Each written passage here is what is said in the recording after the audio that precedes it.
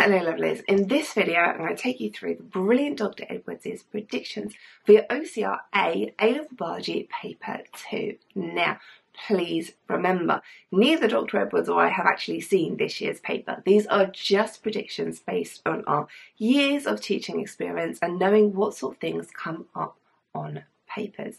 If you want some questions based on these topics, you want to see Dr. Edwards show you how to interpret what sort of things the examiners are asking you and how to structure your answer and what sort of things the examiners like to see and what sort of things will be in the mark scheme, then linked in the description down below is the video walkthrough for the predicted paper we've written for this year. So if you are stuck with where to start your revision, if you want a list of things to kick you off, this is what we suggest you start with. But please remember to revise absolutely everything, because the point of A-levels is to get as many marks as possible.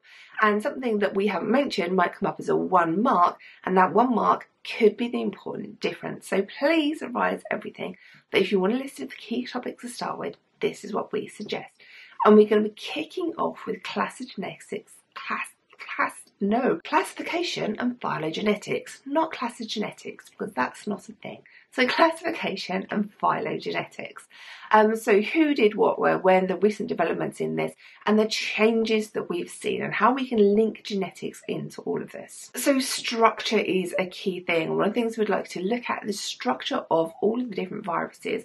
The way they're built up, and then the way that affects their function, because there are lots of different things in there. So looking at PCR, not only as a practical, but what we can use it for, the implications, and the science behind how we can actually do PCR. So what the different strands do. So we'd like you to look in detail at meiosis, so of proper detailed understanding of all the different processes that take place in meiosis, what it is useful for really, and then we'd like you to link that through to other life cycles. Speciation is a big topic, so how speciation can arise and then what effect that can have on populations.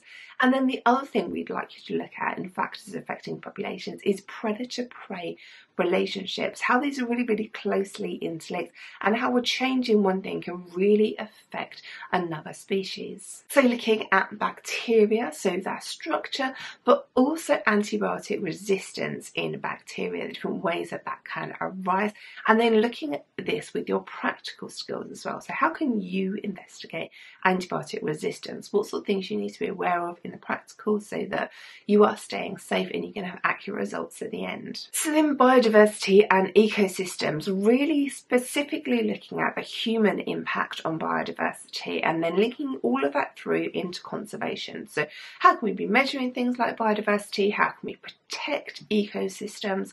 All of those things are linked in there. Now, that is a relatively short list of topics we'd like you to start your revision with. Have a go at the predicted paper, watch Dr. Edwards walk you through loads of questions in this.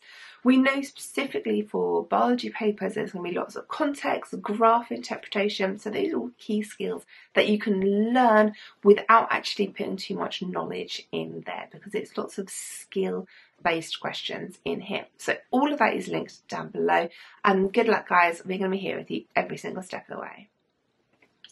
Ouch!